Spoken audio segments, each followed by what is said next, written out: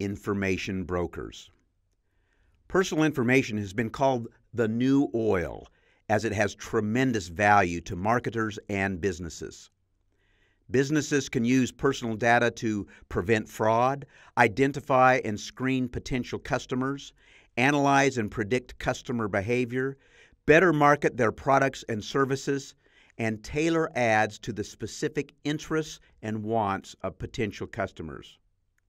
In 2012, U.S. companies spent $2 billion on acquiring third-party data about individuals, and that amount is expected to more than double in the next 5 years. To meet this growing demand for personal information, a slew of so-called information or data brokers have sprung up.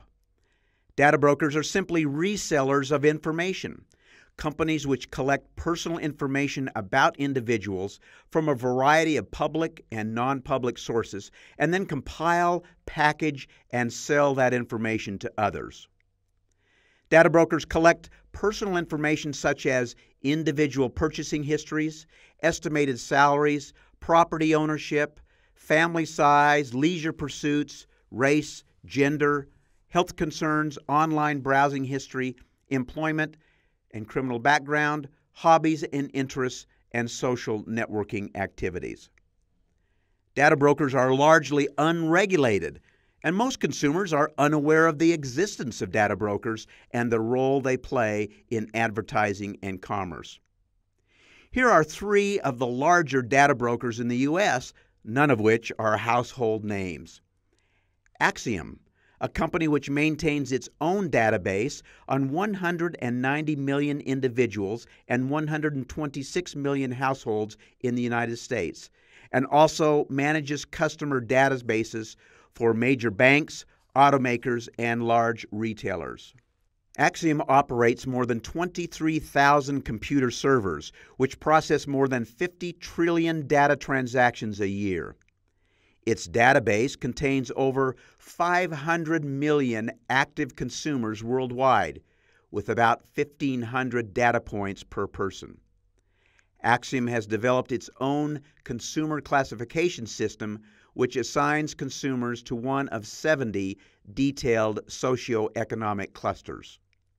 eBureau, which evaluates and scores consumers who make online purchases for eBureau's clients, such as credit card companies, lenders, insurers, and educational institutions. A consumer's eScore, the proprietary name for eBureau's product, goes far beyond a traditional credit score. It factors in non-financial as well as financial information and uses sophisticated algorithms to give a consumer a score, which a business can then use to predict whether that consumer will or will not be a profitable customer, will be an acceptable credit risk, or is someone worth spending more marketing dollars on. Intellius, which describes itself as, quote, an information commerce company which provides consumers and businesses with predictive intelligence for important everyday decisions, end of quote. Intellius offers dossiers and other people search services, comprehensive HR background checks, and identity theft protection. Data brokers are increasingly coming under the scrutiny of both Congress and the Federal Trade Commission as a result of a general lack of transparency in the industry.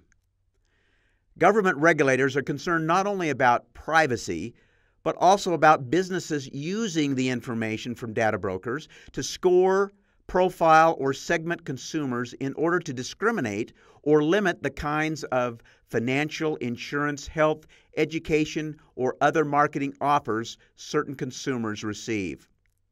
For instance, the Wall Street Journal recently reported that travel site Orbitz is now differentiating its search returns on whether the consumer accesses their site from a Mac or a PC. Apparently, Mac users spend an average of 30% more per night for hotels than PC users. In March of 2012, the FTC issued a report calling for greater transparency in the industry and suggesting that data brokers create a centralized website where data brokers would identify themselves, describe how they collect and use consumer data, set forth what rights consumers have to access and correct errors in the data, and giving consumers an ability to opt out of their personal information being sold. In May of 2014, the FTC issued a lengthy report criticizing the data broker industry for its lack of transparency and the failure to provide consumers with meaningful choice regarding the collection and use of their personal data. The FTC concluded that, quote, little progress has been made to improve transparency and choice in the nearly 2 decades the FTC has been examining data brokers, end of quote. In 2015, the Data Broker Accountability and Transparency Act was introduced in Congress. The bill, if passed, would empower the FTC to regulate the data broker industry and allow consumers to prevent the use and sale of personal information and to correct information that is incorrect. The industry has responded that government regulation is not needed, will stifle innovation, and points to industry best practices such as the Direct Marketing Association's Guidelines for Ethical Business Practice as proof that self-regulation works.